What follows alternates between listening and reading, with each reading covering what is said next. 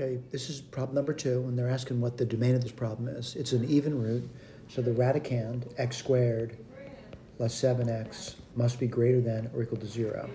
Factor it. Relatively simple stuff we've done in the past. Number line goes down. The zeros on the number line go down, which is 0 and minus 7. All right, at minus 7, it's equal to 0, and at 0, it's equal to 0, so that's fine. You're going to test some values out here, like a number after 0, like 2, plug it in. It would be positive and positive, which is positive, so that satisfies that. If you took a number between minus 7 and 0, like minus 1, and plugged it in, you would get a negative number, and negative numbers are not greater than 0.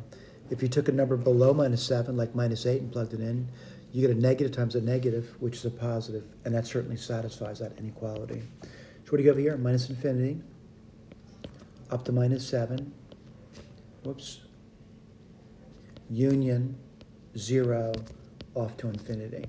All right, let's take a look at the key.